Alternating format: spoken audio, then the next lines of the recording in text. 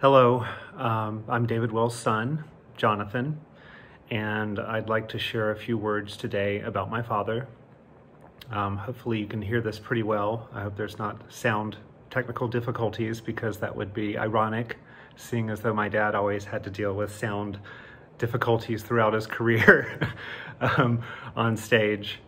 But anyway, I apologize that I'm not able to be there in person, but I am there in spirit today. I wanted to talk about my father and just share a couple of stories that I have with him that are really special to me.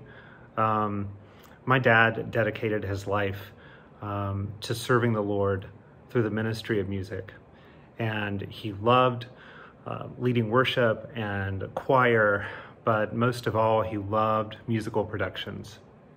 And probably the most exciting one for him was always The Witness.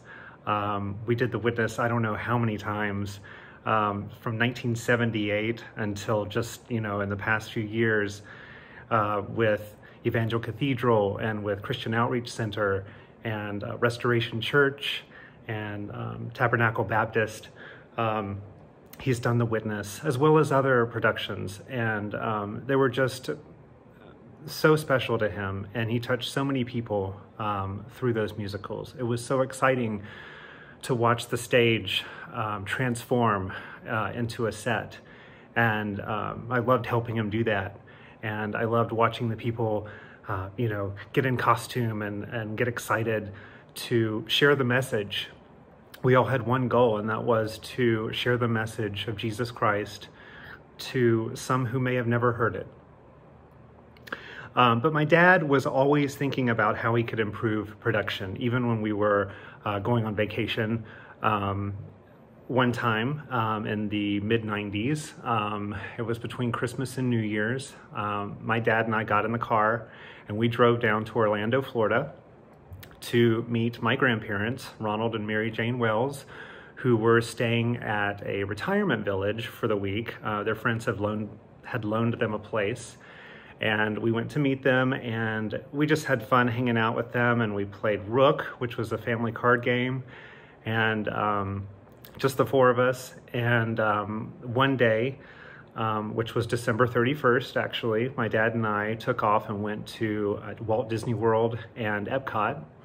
And Dad and I stayed there all day, and of course my dad is looking for ways to improve his productions all the time. He was always looking behind the scenes and trying to figure out how they did something so he could do that on stage.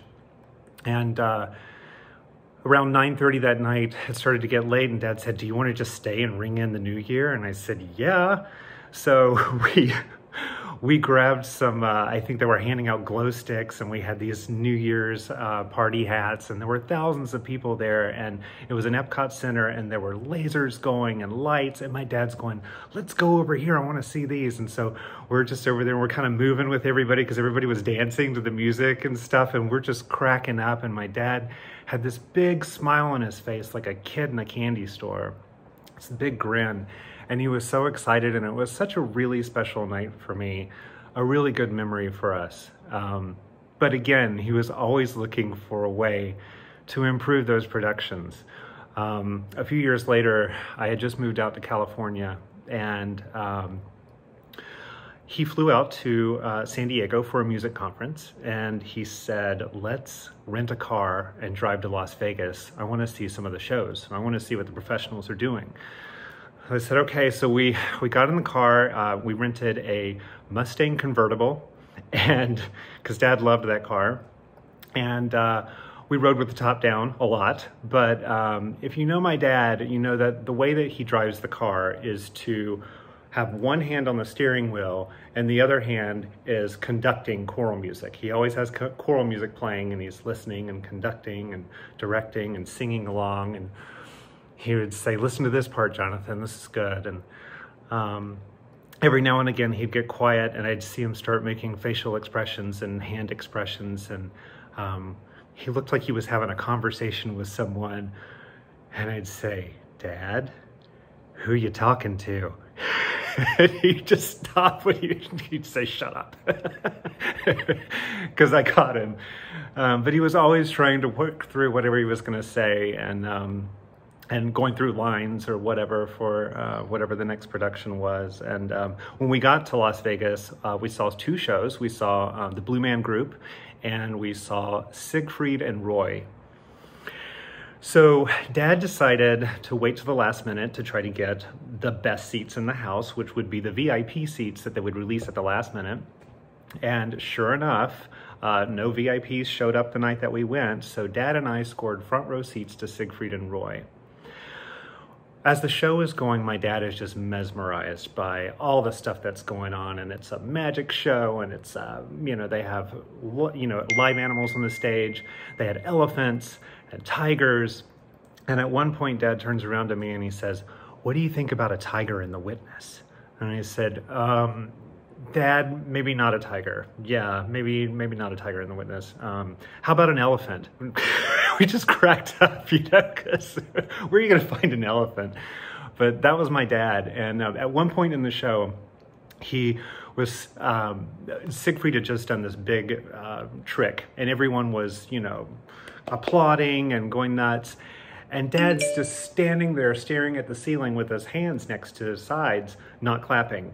He's in his own little world like he normally is. He just kind of is dreaming and looking at stuff, and he's looking at how the lights are rigged to see how he can do that at home, Well, Siegfried noticed that Dad wasn't clapping.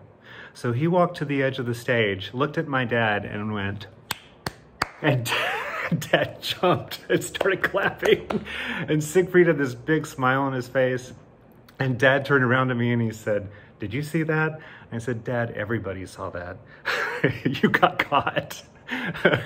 And we laughed, and he loved that story. But again, he was always thinking of how to improve those productions and how he could make them better, and all to glorify the Lord.